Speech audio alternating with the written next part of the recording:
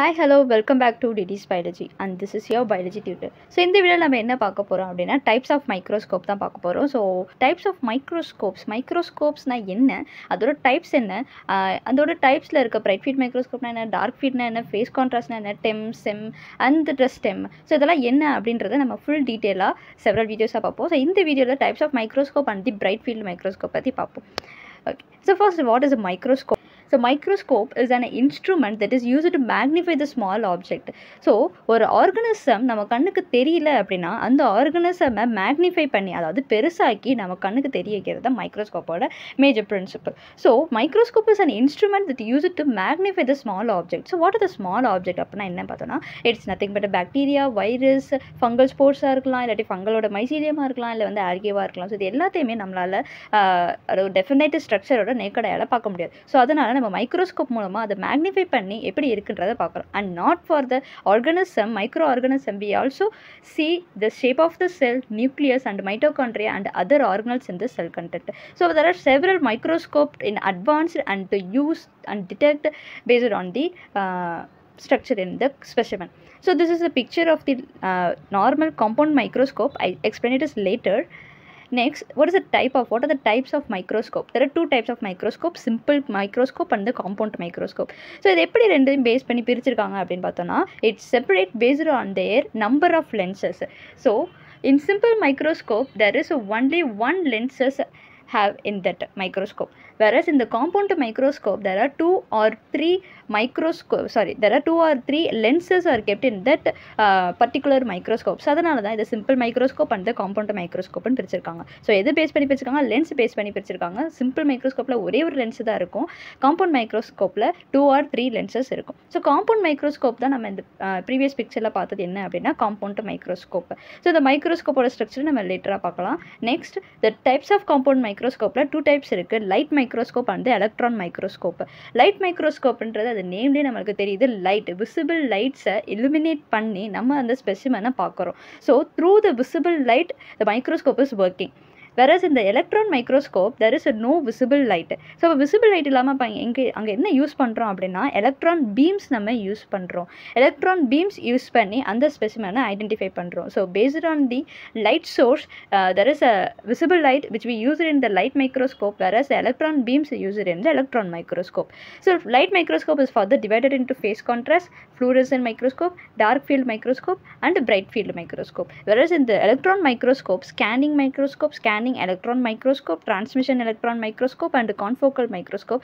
In apart from that we also seen what is STEM. STEM is nothing but scanning transmission electron microscope. So எல்லா மைக்ரோஸ்கோப்பே நம்ம several வீடியோஸில் பார்க்கலாம். இந்த வீடியோவில் நம்ம பிரைட் ஃபீல்டு மைக்ரோஸ்கோப்னா என்னன்றதை பார்க்கலாம். ஸோ நம்ம முன்னாடியே சொல்லியாச்சு, லைட் மைக்ரோஸ்கோப்னா அதுக்கு விசிபிள் லைட் கண்டிப்பாக தேவை அப்படின்றது தான். ஸோ இப்போ விசிபிள் லைட்டுக்கு நம்ம என்ன பண்ணுவோம் அப்படின்னா நார்மல் காம்பவுண்ட் மைக்ரோஸ்கோப்பில் இந்த இடத்துல மிரர் நம்ம யூஸ் பண்ணுறோம். ஸோ இந்த இடத்துல மிரர் எதுக்கு அப்படின்னா இப்போ நார்மலாக நம்ம ஒரு ஸ்பெசிமன் பார்க்க போகிறோம், அந்த ஸ்பெசிமனை வந்து நம்ம இந்த ஸ்டேஜில் வச்சாச்சு. இந்த ஸ்டேஜில் வச்சதுக்கப்புறம் இந்த மிரர் வந்து எனிதிங் சன்லைட்டை வந்து அப்சர்வ் பண்ணி இந்த மிரர் அதோட லைட்டை மேலே எமிட் பண்ணும். மேலே என்ன இருக்குது அப்படின்னா கண்டென்சார் இருக்குது. இந்த கண்டென்சார் என்ன பண்ணும் அப்படின்னா we know that இப்போ நம்ம ஏதாச்சும் ஒரு லென்ஸ் எடுத்துக்கிட்டோம் அப்படின்னா அந்த லென்ஸை சன்லைட்டு ஸ்கேட்டர்டு லைட்டு சன் வந்து ப்ரொடியூஸ் ஆகுது. இப்போ இந்த சன்லைட் ஸ்கேட்டர்டு லைட்டு ப்ரொடியூஸ் ஆகுறது எல்லாமே இந்த லென்ஸில் வந்து படும். ஸோ ஆனால் ஸ்கேட்டர்டாக இருக்கிற இந்த லைட் லென்ஸில் அதாவது கண்டென்சாரில் பட்டோன்னே இது என்ன ஆகும்னா யூனிஃபார்ம் பீம் ஆஃப் லைட்டை ப்ரொடியூஸ் பண்ணும். ஸோ அப்போ இப்போ நம்ம ஒரு பூத கண்ணாடி எடுத்துக்கிட்டோம் அப்படின்னா பூத கண்ணாடியை நம்ம சன்லைட்டு கீழே வச்சோன்னா நம்மளுக்கு ஸ்கேட்டர்ட் லைட் தெரியாது, ஆனால் ஒரே ஒரு பாயிண்ட் ஆஃப் லைட் மட்டும் தான் தெரியும். அதே தான் இங்கேயும் நடக்குது. ஸோ கண்டென்சார் எடுத்து எதுக்கு அப்படின்னா ஸ்கேட்டர்டு லைட் அதாவது டிஃப்ராக்டட் லைட் எல்லாத்தையுமே யூனிஃபார்ம் பீம் ஆஃப் லைட்டுக்கு கொண்டு வரது இந்த கண்டென்சாரோட வேலை. அப்போ சன்லைட்டில் இருந்து சன்லைட்டை அப்சர்வ் பண்ணி இந்த மிரர் லைட் சோர்ஸை கண்டென்சாருக்கு கொடுக்குது. இந்த கண்டென்சார் யூனிஃபார்ம் பீம் ஆஃப் லைட்டை கொண்டு போய் ஸ்பெசிமனில் ஹிட் பண்ணுது. ஸோ இப்போ ஸ்பெசிமனில் ஹிட் பண்ணோன்னா என்ன நடக்கும் அப்படின்னா ஸ்பெசிமன் பிரைட் ஆகி அதாவது அந்த டார்க் ஃபுல் சரௌண்டிங்ஸும் ஸ்பெசிமனும் சேர்ந்து பிரைட்டாக உங்களுக்கு காட்டி ஸோ அப்போ அது மூலமாக நம்ம ஆக்குலர் லென்ஸ் மூலமாக நம்ம அதை மேக்னிஃபை பண்ணி பார்க்கலாம். ஸோ இதுதான் normal mechanism of the compound microscope. So அதை ஃபர்தராக நம்ம பார்க்கலாம் என்னன்றது. So first light microscope is nothing but optical microscope also referred to us a light microscope. It's a type of microscope that commonly uses visible light and the system of lenses to generate magnified image of the small object. So முன்னாடி சொன்ன மாதிரி தான் visible லைட்டை இதுக்கு use பண்ணுறாங்க. Next the light passes directly through the specimen and usually requires staining. So இந்த பிக்சர்லேயே உங்களுக்கு தெரிஞ்சிருக்கும். இந்த பிக்சரில் ஒரு சர்க்கிள் இருக்குது. இந்த சர்க்கிள் என்ன அப்படின்னா மைக்ரோஸ்கோப்போட ஐபீஸ்லேருந்து எடுத்த ஒரு பிக்சர். ஸோ இது வந்து சரௌண்டிங் இந்த ஏரியா வந்து சரௌண்டிங் இதுதான் நம்மளோட ஸ்பெசிமென். இது ஒரு பிளான்டஸ் செல். ஓகே, ஒரு பிளான்ட்டை வந்து கிராஸ் செக்ஷன் எடுத்து இது வச்சிருக்கிறது. ஸோ இந்த கிராஸ் செக்ஷனில் அந்த பிளான்ட் எப்போதும் பிங்க் கலரில் இருக்காது. என்ன பண்ணியிருக்கோம் அப்படின்னா ஸ்டெயின் பண்ணியிருக்கோம். ஸ்டெயின்னா அது கொஞ்சம் கலர் ஆட் பண்ணியிருக்கும். ஸோ அப்போ அந்த கலர் ஆட் பண்ணுறதுனால இப்போ ஒரு ஒயிட் போர்டு இருக்குது. அந்த ஒயிட் போர்டை நான் ஒயிட் சாக்பீஸில் எழுதினேன் அப்படின்னா அது தெரியாது. ஆனால் அதுக்கு பதிலாக நான் அதில் பிளாக் சாக்பீஸ் ஏதாச்சும் கலர் யூஸ் பண்ணேன் அப்படின்னா அது கண்டிப்பாக தெரியும். அதே தான் இங்கேயும் நம்ம யூஸ் பண்ணியிருக்கோம்.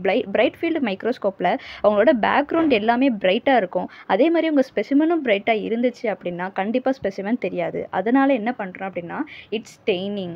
ஸ்டெய்னிங் எப்படி யூஸ் பண்ணுறது, என்னென்ன ஸ்டெய்னிங் யூஸ் பண்ணுறோம் அப்படின்னா மெத்ரின் ப்ளூ யூஸ் பண்ணலாம், சாஃப்ரன் யூஸ் பண்ணலாம், கிறிஸ்டல் வயலட் எது வேணாலும் நம்ம ஸ்டெய்னிங்காக யூஸ் பண்ணலாம். ஸோ அதை ஸ்டெய்னிங் பண்ணி மோஸ்ட்லி சாஃப்ரனின் தான் யூஸ் பண்ணுவாங்க. ஸோ சாஃப்ரனினை யூஸ் பண்ணி அதை ஸ்டெயின் பண்ணியிருக்கோம். ஸோ அதனால் பிரைட் ஃபீல்ட்லேருந்து அது கான்ட்ராஸ்ட்டாக நம்மளுக்கு தெரியுது. So next, what is the principle of the Bright-Field Microscope? The two main principles working on the Bright-Field Microscope, that is the differential absorption and the differential refractive index. So differential absorption ஒன்றுமே இல்லை, நான் முன்னாடி சொன்ன மாதிரி தான். இதில் நம்ம stain பண்ணதுனால சம் அமௌண்ட் ஆஃப் லைட்டை அது அப்சர்வ் பண்ணிவிட்டு லோ அமௌண்ட் ஆஃப் லைட்டை மட்டும் தான் அது எமிட் பண்ணுது. ஸோ அதனால் இந்த இடம் மட்டும் டார்க்காக நம்மளுக்கு தெரியுது.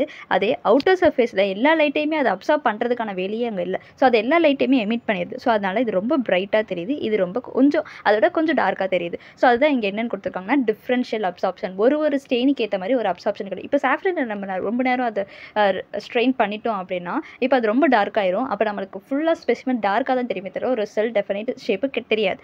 ஸோ அதனால் அதுக்குன்னு ஒரு பீரியட் இருக்குது. ஸோ இப்போ ஸ்டெயின் பண்ணுறோம் அப்படின்னா ஜஸ்ட் செகண்ட்குள்ளே அதை எடுத்துடணும். ஸோ அப்போ தான் அது நம்மளுக்கு கிளியராக தெரியும். ஸோ அதுக்கேற்ற மாதிரியான டிஃப்ரென்ஷியல் அப்சார்ப்ஷன் இங்கே ஒர்க் ஆகுது. நெக்ஸ்ட் டிஃப்ரென்ஷியல் ரிஃப்ராக்டிவ் இண்டெக்ஸ்னால் என்ன அப்படின்னா இப்போ ஒரு லைட்டு ஹிட் ஆகுது அப்படின்னா அந்த லைட் ரிஃப்ராக்ஷன் நடக்கும், அதாவது பெண்ட் ஆகி அதோட ரேஸ் பாஸ் ஆகும். ஸோ அதுதான் என்னென்னா ரிஃப்ராக்டிவ் இண்டெக்ஸ். இப்போ ஒரு பாட்டிலில் தண்ணி இருக்குது. இப்போ இந்த வாட்டரில் நான் எனிதிங் ஏதாச்சும் பென்சில் நான் வைக்கிறேன் அப்படின்னா இந்த பென்சில் ஸ்ட்ரைட்டாக நம்மளுக்கு தெரியாது, ஒரு பெண்டில் நம்மளுக்கு தெரியும். ஸோ அதுதான் ரிஃப்ராக்டிவ். அப்போது ஒரு லைட் நான் பாஸ் பண்ணுற லைட் வந்து ஸ்ட்ரைட்டாக போகாமல் it bend towards another side. So it is a refractive index. So based on that refractive index, so some specimens thick-ஆவோ இல்லை thin-ஆவோ இல்லை ஸ்டெயின் அதிகமாகவோ இருந்துச்சு அப்படின்னா there is a difference in that specific organisms.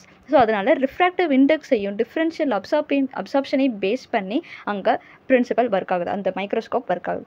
The magnification power of the Bright-Field Microscope can be calculated by the total magnification power is equal to magnification of the objective lens into the magnification of the eyepiece. ஓகேவா? அப்போ இது எப்படி calculate பண்ணணும் அப்படின்னா இப்போ இந்த அப்ஜெக்டிவ்ன்ற ஒரு part இருக்குது. இந்த அப்ஜெக்டிவ் பார்ட்டில் 3 டைப்ஸ் ஆஃப் லென்சஸ் இருக்கும். ஒரு இது வந்து 10x இருக்கலாம், இன்னொன்று வந்து 45x இருக்கலாம், இல்லாட்டி 15x இருக்கலாம், 50x இருக்கலாம், எனிதிங். ஸோ அதுலேருந்து 3 நோஸ் பீஸில் வந்து 3 அப்ஜெக்டிவ் லென்சஸ் இருக்குது. அனதர் ஐபீஸில் வந்து ஆக்குலர் லென்ஸில் வந்து 10x இருக்கலாம், இல்லாட்டி 15x இருக்கலாம். ஸோ இந்த மாதிரியான லென்ஸ் இருக்குது. இப்போ அப்ஜெக்டிவ் லென்ஸும் 10xல இருக்குது, ஐபீஸ் லென்ஸும் 10xல இருக்குது அப்படின்னா அப்போ 10 × 10 is equal to 100x. அப்போ மேக்னிஃபை ஆகி வர ஸ்பெசிமன் எவ்வளோ மேக்னிஃபிகேஷனில் இருக்கும் அப்படின்னா 100x மேக்னிஃபிகேஷனில் இருக்கும். அதுதான் இந்த கொடுத்துருக்காங்க. So total magnification power is equal to magnification of the objective lens into magnification of the eyepiece. So next the light path of the bright-field microscope. A stained specimen or sample is placed over the specimen stage. So இதுக்கு முன்னாடி first எப்படி வந்து அது arrange ஆகியிருக்கு அப்படின்றத நான் சொல்லிடுறேன். First light source இருக்குது. லைட் சோர்ஸுக்கு மேலே கண்டென்சார் லென்ஸ் ஒன்று இருக்குது. இந்த கண்டென்சார் லென்ஸ் நான் முன்னாடி சொன்ன மாதிரி எல்லா ஸ்கேட்டர்டான லைட் எல்லாத்தையும் அப்சர்வ் பண்ணி ஒரு யூனிஃபார்ம் லைட் பீமை அது ப்ரொடியூஸ் பண்ணும். நெக்ஸ்ட் அதுக்கு மேலே தான் நம்மளுக்கு ஸ்டேஜ் இருக்கும். அந்த ஸ்டேஜில் தான் நம்ம ஸ்பெசிமனை ப்ளேஸ் பண்ணுவோம். அதுக்கு மேலே அப்ஜெக்டிவ் லென்ஸ் இருக்குது. அந்த அப்ஜெக்டிவ் லென்ஸ் மேபி எந்த மேக்னிஃபிகேஷனில் வேணாலும் இருக்கலாம். அதுக்கு மேலே தான் நம்மளுக்கு ஆக்குலர் லென்ஸ் இருக்கும். அந்த ஆக்குலர் லென்ஸ் மூலமாக தான் நம்ம என்ன ஸ்பெசிமன் அங்கே இருக்குன்றதை நம்மளால் வியூ பண்ண முடியும். ஸோ இதுதான் என்னென்னா பேசிக் structures of the compound microscope. So அதுதான் இந்த இடத்துலையும் கொடுத்துருப்பாங்க. ஃபஸ்ட்டு பேஸ் இருக்கும், அப்புறம் மிரர் இருக்குது. மிரர் எதுக்கு அப்படின்னா எல்லா ஸ்கேட்டர்ட் எல்லா சன்லைட் விசிபிள் லைட் எல்லாத்தையுமே அப்சர்வ் பண்ணி கண்டென்சார் லென்ஸில் கொடுக்குது. கண்டென்சார் லென்ஸுக்கு மேலே தான் என்ன இருக்குன்னா ஸ்டேஜ் இருக்குது. அந்த ஸ்டேஜில் தான் நம்ம மவுண்ட் பண்ண ஸ்பெசிமெனை வைக்க போகிறோம். நெக்ஸ்ட் என்ன அப்ஜெக்டிவ் லென்ஸ் இருக்குது. அந்த அப்ஜெக்டிவ் லென்ஸ் மேபி எந்த மேனிஃபிகேஷன்ல என்ன இருக்கலாம். அந்த அப்ஜெக்டிவ் லென்ஸை ஹோல்ட் பண்ணுறது என்ன அப்படின்னா நோஸ் பீஸ். ஸோ நோஸ் பீஸ்க்கு மேலே என்ன இருக்குது அப்படின்னா நம்மளுக்கு பாடி டியூப். இந்த பாடி டியூபுக்கு மேலே தான் என்ன இருக்குன்னா ஐபீஸ் இருக்குது. ஸோ அந்த ஐபீஸ் மூலமாக தான் நம்ம கண்ணை வச்சு அந்த இடத்துல ஐபீஸ். ஸோ இந்த ஐபீஸ் மூலமாக தான் நம்ம ஸ்பெசிமெனை பார்க்க போகிறோம். ஸோ இதுக்கு முன்னாடி இங்கிட்ட என்ன இருக்குன்னா கோர்ஸ் அட்ஜஸ்ட்மெண்ட் நாப் இருக்குது, ஃபைன் அட்ஜஸ்ட்மெண்ட் நாப் இருக்குது, இன்க்ளினேஷன் ஜாயிண்ட் இருக்குது. அது கோர்ஸ் அட்ஜஸ்ட்மெண்ட் நாப்பில் என்னென்னா ஒரு ஸ்பெசிமென் வச்ச உடனே அது கரெக்டாக கிளியரான இமேஜில் கிடைக்காது, ஒரு பிளரான இமேஜில் தான் இருக்கும். ஸோ அந்த கிளியரான இமேஜுக்கு நம்ம கொண்டு வரணும்னா இந்த கோர்ஸ் அட்ஜஸ்ட்மெண்ட் நாப்பை நம்ம கொஞ்சம் அட்ஜஸ்ட் பண்ணி கொண்டு வரணும். ஸோ ஃபைன் அட்ஜஸ்ட்மெண்ட் நாப் என்ன பண்ணணும்னா அந்த கோர்ஸ் அட்ஜஸ்ட்மெண்ட் வந்து ஒரு நார்மலான பேசிஸ் அட்ஜஸ்ட்மெண்ட்டு கிடைக்கும். ஆனால் ஃபைன் அட்ஜஸ்ட்மெண்ட் இன்னும் கொஞ்சம் டீட்டெயில்டாக போய் கொஞ்சம் மேக்னிஃபை பண்ணி நம்மளுக்கு காட்டும். ஸோ இதுதான் இது structure of the compound microscope. So இப்போ லைட் பாத் எப்படி நடக்குது அப்படின்றத நம்ம பார்ப்போம். So the stained specimen R sample is placed over the specimen stage. Okay, stage மேலே நம்ம ஸ்டெயின் பண்ண ஸ்பெசிமனை வச்சாச்சு. நெக்ஸ்ட் என்ன condenser lens. Condenser lens containing an aperture diaphragm is located under the stage will focus the light ray on the sample or the specimen sample or the specimen. Okay, so இப்போ கண்டென்சார் lens என்ன பண்ணுது அப்படின்னா containing and aperture diaphragm அதில் இருக்குது. அதாவது இப்போ தான் கண்டென்சார் அப்படின்னா இது கீழே ஒரு பிளேட் மாதிரி இருக்கும். இந்த பிளேட் தான் என்னென்னு சொல்கிறாங்கன்னா அப்பர்ச்சர் டயாஃப்ரம். இது ஒரு அட்ஜஸ்ட்மெண்ட் பிளேட் மாதிரி இருக்கும். ஸோ இந்த அட்ஜஸ்ட்மெண்ட் மூலமாக எவ்வளோ லைட்டு வந்து நம்ம எடுக்க போகிறோம், எவ்வளோ ஃபோக்கஸ் பண்ண போகிறோம் அப்படின்றது அதுதான் முடிவு பண்ண போகிறோம். ஸோ அதை வச்சு தான் நம்ம முடிவு பண்ண போகிறோம். So aperture diaphragm located under the stage கீழே இருக்கும். It will focus the light ray on the sample or the specimen. The light rays will pass through the specimen sample and then it will be collected by an objective lens located on the stage. Okay, light rays இப்போ pass ஆகிச்சு specimen மூலமாக. அது எப்படி collect பண்ணுறோம் அப்படின்னா objective lens மூலமாக collect பண்ணுறோம். அது எங்கே இருக்குன்னா ஸ்டேஜுக்கு மேலே இருக்குது. Next the objective lens will form a magnified image of the specimen and then transmit it to the eyepiece. So முன்னாடி சொன்ன மாதிரி லைட் சோர்ஸ்லேருந்து கண்டென்சார், அப்புறம் ஸ்பெசிமெனுக்கு அது பாஸ் ஆகுது, ஸ்பெசிமென்லேருந்து அப்ஜெக்டிவ்க்கு பாஸ் ஆகுது, அப்ஜெக்டிவ்லேருந்து நம்ம டேரெக்டாக ஐபீஸில் நம்ம அதை வியூ பண்ணுறோம். ஸோ அதுதான் இப்போ லைட் பாத் தான் இது. Okay, during the transmission through the specimen some of the light rays are observed. அதான் நான் சொன்னேன் differential absorption நடக்கும் அப்படின்றது. So some specimen observed the light and it will be emitted some amount of light compared with the background. So by the stains, pigmentation or dense areas of the specimen, based on these it will be observed. Next so இதுதான் என்னென்னா bright field microscope. So இப்போ bright field microscope என்ன இருக்கும், உங்களோட background பிரைட்டாக இருக்கும், அதே specimen வந்து டார்க்காக இருக்கும், ஸ்டெயின்டு ஸ்பெசிமெனை யூஸ் பண்ணுவோம். இதுதான் பிரைட் ஃபீல்டு மைக்ரோஸ்கோப். ஸோ இதோட அட்வான்டேஜஸ் என்ன அப்படின்னா it is easy to use, low price, these are compact in size and easy to carry. So அதுலேயே ஒரு ஆர்ம் மாதிரி இருக்கும், அந்த ஆர்ம் வச்சு தான் நம்ம அதை கேரி பண்ணுவோம். ஸோ அதனால் easy to carry. Both stained and அன்ஸ்டெயின்டு specimen can be observe. So இந்த பிக்சரில் வந்து ஸ்டெயின் பண்ண ஒரு ஆர்கானிசம் தான் நம்ம அதை பார்த்துருக்கோம். This is fungal. So both ஸ்டெயினும் use பண்ணலாம், அன்ஸ்டெயின்டு ஸ்பெசிமென் நம்மளால் இதை பார்க்க முடியும். நெக்ஸ்ட் டிஸ்அட்வான்டேஜஸ் என்ன. ஸோ இப்போ பிரைட் ஃபீல்டு மைக்ரோஸ்கோப்பு நம்ம சொல்லியாச்சு. ஸோ பேக்ரவுண்ட் பிரைட்டாக இருக்கும், ஸ்பெசிமென் வந்து ஸ்டெயின்டு ஸ்பெசிமென் ஆல்ரெடி பிக்மெண்டட் ஸ்பெசிமெனாக இருக்கும். ஸோ இதோட டிஸ்அட்வான்டேஜஸ் என்ன அப்படின்னா living specimen of bacteria can not be observed under the bright field microscope. இப்போ நம்ம ஒரு ஆர்கானிசமை ஸ்டெயின் பண்ணுறோம் அப்படின்னா அந்த ஆர்கானிசம் கண்டிப்பாக we have to kill that. ஓகேவா, அப்போ கில் பண்ணால் மட்டும்தான் அதை நம்ம ஸ்டெயின் பண்ண முடியும். அப்போ ஒரு லைவ் பாக்டீரியா மூமெண்ட் எப்படி இருக்குது, அதோட ஃப்ளெஜல்லா மோட்டார் எப்படி ஒர்க் ஆகுது அப்படின்றத ஒரு லைவாக நம்மளால் பார்க்க முடியாது. So live specimen we can't see in a bright field microscope. Next, most of the specimen required to be stained to visualize under this microscope because of its low contrast. So low contrast அப்படின்னா என்ன அப்படின்னா சொன்ன மாதிரி பிரைட்டாக இருக்கும் and then it will be the stain பண்ணால் மட்டும்தான் நம்மளுக்கு அது கலராக தெரியுமே தவிர மீதி எப்படி தெரியவே தெரியாது. ஸோ அதனால தான் எல்லா ஸ்பெசிமெனும் நம்ம ஸ்டெயின் பண்ணணும் அப்படின்றாங்க. ஸோ அதனால லோ கான்ட்ராஸ்ட் இமேஜ் தான் நம்மளுக்கு கிடைக்கும். Next டிசார்ட் image can be produce during the oil immersion. அதாவது இப்போ ஆயில் இமர்ஸ்டு ஏதாச்சும் ஸ்பெசிமென் நம்ம பார்க்கணும் அப்படின்னா கண்டிப்பாக அந்த அப்ஜெக்டிவ் லென்ஸில் அது ஒர்க் ஆகாது.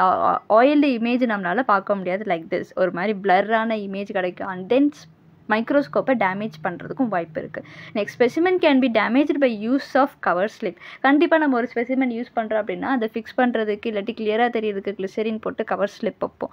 ஸோ அந்த கவர் ஸ்லிப் வச்சதுக்கப்புறமேட்டுக்கு அந்த ஸ்பெசிமென் மேபி டேமேஜ்டு ஆகலாம். So bright field microscope require a strong source of light to illuminate the specimen. இது ரொம்ப ரொம்ப முக்கியம்.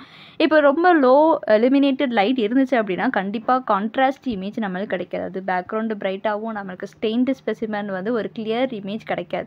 ஸோ அதனால் நம்ம மிரரை எந்த அளவுக்கு விசிபிள் லைட்டு, எந்த அளவுக்கு ஹை லைட் சோர்ஸ் நோக்கி நம்ம அதை பார்த்து வைக்கிறோமோ அதுக்கேற்ற லைட்டு தான் நம்மளுக்கு அந்த இடத்துல கிடைக்கும். ஸோ இந்த பிக்சர்லேயே நம்ம பார்த்தது என்ன அப்படின்னா லோ பிரைட் ஃபீல்டு தான். ஸோ அதனால் நம்மளுக்கு ஸ்பெசிமென் வந்து அவ்வளோ கிளியராக தெரியல. ஸோ பிரைட் ஃபீல்டை வந்து அட்ஜஸ்ட் பண்ணணும், அதுக்கு ஏற்ற லைட் நம்மளுக்கு தேவை. So these are the disadvantage of the Bright-Field Microscope. So don't forget to subscribe and share to your friends and keep watching. Thank you.